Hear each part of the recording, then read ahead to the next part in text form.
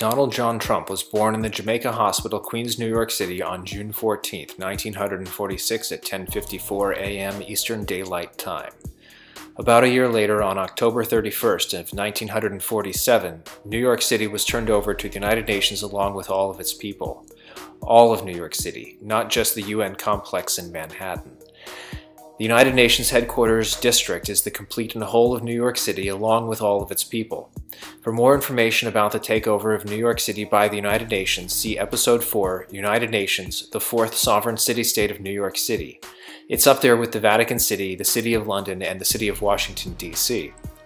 Just as Washington, D.C. is not a part of the United States, neither is New York City. Both D.C. and New York City issue their own birth certificates separate from the states and outside of the United States. Donald Trump was born in New York City and has a New York City birth certificate. Donald is not a U.S. citizen. He is a United Nations international resident and technically isn't eligible for U.S. presidency, just as D.C. residents aren't eligible for U.S. presidency either. Trump is only eligible for presidency using outdated definitions of the United States and the United Nations. If the United States eliminated the United Nations and annexed all New York City residents, then and only then would Trump be eligible for presidency. Besides that, there is a second important point. How his campaign was funded has a glaring anomaly that needs addressing. Let's follow the money. His campaign spent approximately $322 million, and some statistics say more. The majority was funded through donations and about $18.5 million was from his own accounts. The remaining $47.5 million was self-funded with loans. This is the important portion. What self-funding means is that Trump worked with the bankers to create $47 million from nothing by loaning it into existence. Trump merely needed to prove that he could eventually pay it back. The $47 million that Trump loaned his campaign did not exist before the loan. It was his signature that created the money as a loan issued by the New York City bankers. Remember, debt is legally money. It was not Donald's own money that he loaned his campaign, it was the bankers' money created from thin air. Donald himself brags that he is the king of debt. What are some of the first steps, the message that you begin to send forth to empower yourself and to begin that transition? Well, first of all, you mentioned the word debt, and nobody knows more about debt than I do, because I owed billions and billions of dollars.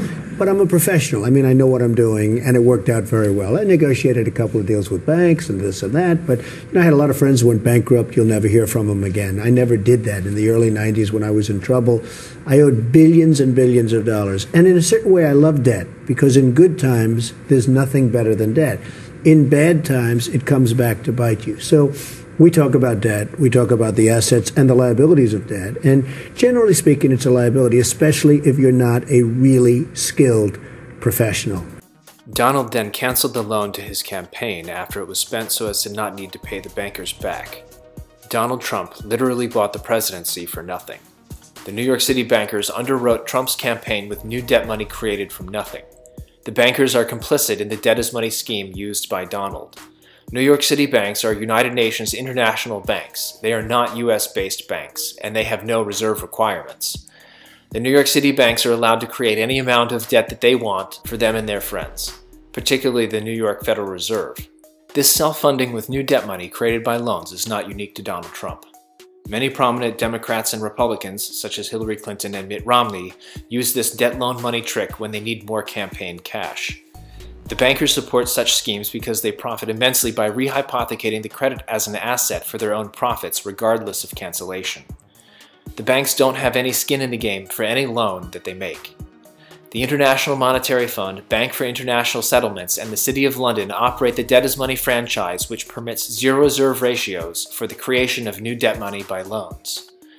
Furthermore, the Trump empire was the subcontractor for various services for his campaign. In essence, paying himself the money that the bankers created from loans. Trump personally profited from running his campaign as a business, giving himself the money created from thin air to buy the presidency. And this is all completely legal for any candidate to loan their campaign money from nothing and then cancel it. Debt is speech, according to Citizens United versus the Federal Election Commission. Trump merely used his First Amendment speech to create debt speech. You also have the right to loan yourself debt from nothing and then not pay it back. It's a constitutionally protected First Amendment right to create debt speech. It seems to be the only real speech that is truly protected by the First Amendment of the Constitution. The corporations pretending to be governments and countries are required to accept it by virtue of it being our protected right. It's how Donald Trump bought the presidency for nothing, and even paid himself to do it. If Trump can loan himself debt money to buy the presidency and then cancel the loan, it's certainly good enough for the rest of us to do as well. If it's legal for Donald to create debt to pay his bills, so can we. First Amendment debt speech is something we can and should be exercising. And lastly, a rat fact. Freemason Doc Marquis claims that Donald Trump is a third-degree Freemason and used his Masonic connections to build his empire on the cheap with his Masonic discount. Hillary Clinton called you the king of debt. Well, no, she didn't call me. I call myself the king of debt. I'm the king of debt. I'm great with debt. Nobody knows debt better than me. I've made a fortune by using debt. And if things don't work out, I renegotiate the debt. I mean, that's a smart thing, not a stupid thing. And I made a fortune. How do you renegotiate the debt? Because you go back and you say, hey, guess what? The economy just crashed. I'm going to give you back half. I like debt for me.